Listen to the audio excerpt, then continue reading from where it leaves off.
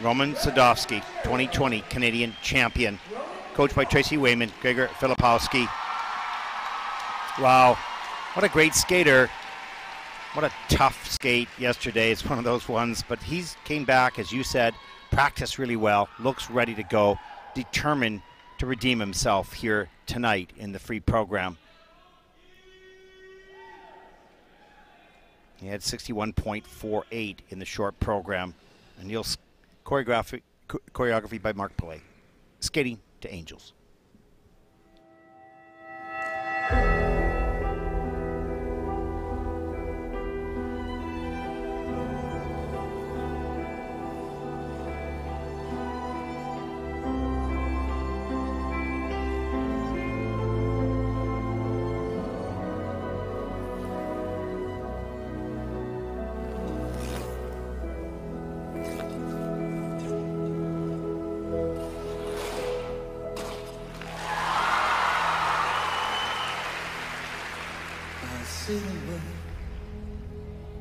Does an angel contemplate my fate?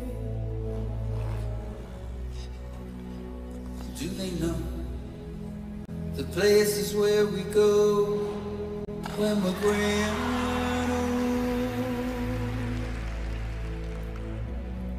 'Cause I have been told that salvation lets their wings unfold.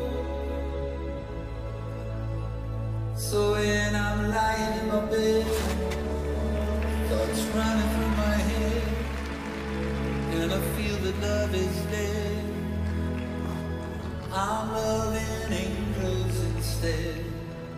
And through it all, she offers me protection, a lot of love. Whether I'm right or wrong, she won't forsake me. I'm loving angels instead.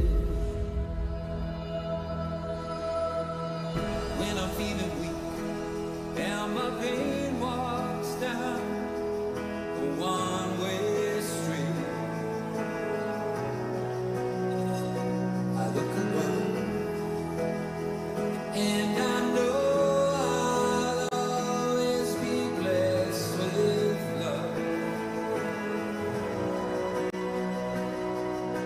And as the feeling grows, she breathes flesh to my bones. When love is dead, I'm loving angels instead.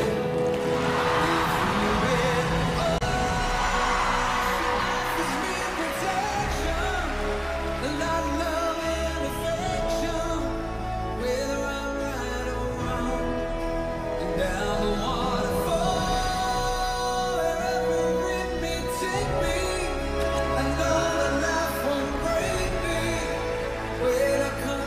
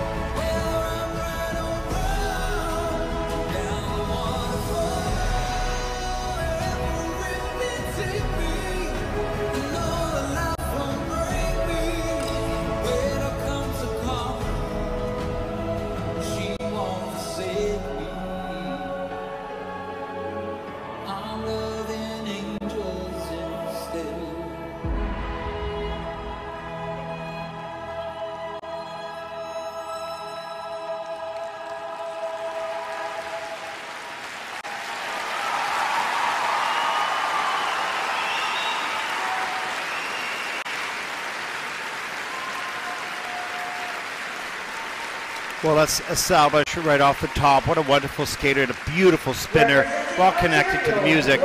Some odd technical mistakes on the triples, not the quads. Kevin? Yeah, I thought, he was going to be good with the Tony set after the quad sal. Just an unfortunate, it looks like he slipped on the edge of the landing of the triple axel. Almost had it. And then maybe that, you're thinking, what if after that? What if I don't have my timing? And a kind of doubt started to creep in. And you could see that. And he looked up to the ceiling. He goes, oh my gosh, what was that all about? Because I think he felt good. You said he had a good practice session. He looked good to get started. There was no hesitation this morning in practice, or rather this afternoon in practice whatsoever. So I'm honestly surprised with a couple of these jumps. Yeah. And I think you're right. Like, he had them and then he slipped.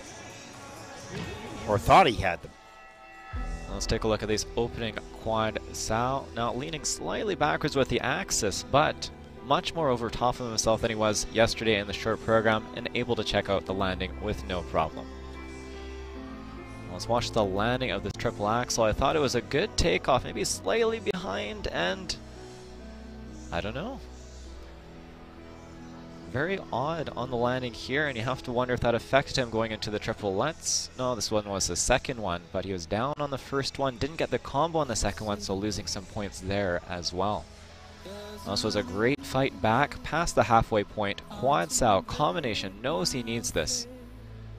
Able to push the single oiler across the ice into the triple sal. I thought he was back into his rhythm at this point. An unfortunate fall on the triple flip as well. A little tight on the landing of this triple loop. So I think he knew, you could tell with his reaction at the end, he knows this is not going to be enough to propel him back to the podium.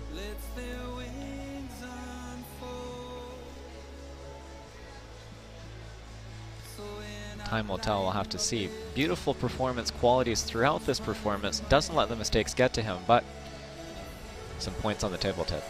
Yeah, no question. And, where do you go from here?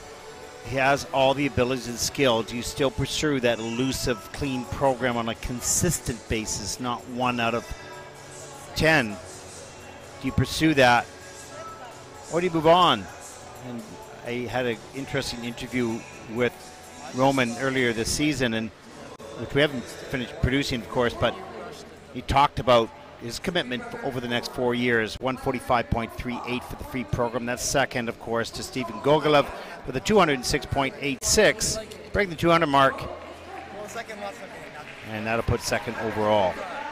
He has the ability. He certainly has the skills, no question, to make a mark even internationally, but you have to do the jumps.